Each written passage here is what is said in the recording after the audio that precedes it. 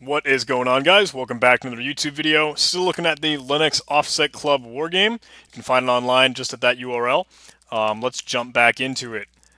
We were just at user 7, and let's go connect and try to see what this level's like. linuxoffsec.club. We'll paste in this password that we've got here, and alright, where are we at now? We can just cat out this password.txt. Okay. It tells us nope. Just nope. Don't know why that is. Is that is that just what is in this? Okay, no. The file's 16 bytes, not only 4, not only those letters of those characters. So what's going on? Can I cat to begin with? No. Can I cat anything? No. Okay. Are there any aliases set up? Are we trying to nerf the command? Oh, nope. Nope. Nope. I don't know why that's funny. I'm sorry. Okay, no, there are no aliases set up for the cat command, so what's going on? What are we doing? Are we running the correct cat command? Okay. No. Using the which command, I'm able to see the path of where this file, what file is actually being executed here. And we can see we're running user local broke cat, which is probably not what we think it was. Let's actually just view that file. What? Do I have less? Do I have less even? No, I don't. Okay, geez. What about more? Do I have more? I don't. Well, what is my path? Okay, user local broke is the first thing. User local broke. Okay, all of these things that you would probably expect to use are not working. Well,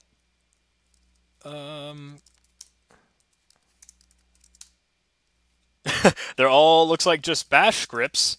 Oh, yep, just to echo the nope command, echo the string nope. It's not a command. Wow. Okay. I guess they forgot grep though, so that's kind of a funny thing. You can just probably grep password.txt for anything. Nice. That's a worry around it. Or we could use the original actual cat command that's located in like /bin. We can run that on cat, and that will work just fine. Nice. Okay, let's take note of that. What is that? User 8 now? Yep. Okay, login for user 8 is each pieceland 64. Cool. Let's jump into him. We are logged in, and go here. Cyberchef is okay. That's literally the file name, but there's nothing in there. Okay, password.txt. Ah, okay. So Cyberchef. A lot of this looks like base 64. You can tell with the trailing equal sign. And let's see what we've got here. Cyberchef is an online tool that lets you do some really neat things that you may commonly run into in a capture the flag competition. So our input here, we can paste in, and the output is what we can modify based off the recipe that's kind of in the middle here. And on the left-hand side, all these operations or these things we can do to actually operate on the data. Looks like in the favorites it had from base 64. We can use that as an option. And oh, okay, you can see it's running where. That first line looks like it's just the word where, but the rest of it is not really playing nicely with us. So what else can we do? If that's under base 64 data format is where that actually lives rather than favorites, we can from base 64. What are all these other encodings? Maybe this is base 32. Let's drag that in. Let's turn off the base 64. No. Huh. What if we remove that part now? Oh, yeah, okay. Since that base 64 is out of the way, because we knew that was base 64, maybe just this part is base 32, and it looks like that gives us the word would. So where would, let's put this somewhere, where would. Now what's this last bit? Is this, next in the list is base 58. Let's turn off base 32. Oh, we don't have anything else in there, so we can't yet. We don't want to, we want from base 58. Oh, okay, and known 80. Nice, that decoded just fine. So where would known 80? That looks like it is probably a password based off of the stuff we've seen so far. So let's just put that in user9.text, right? Cool. And let's disconnect and go check that one out. User9, we are logged in. Cool. Check out password.txt.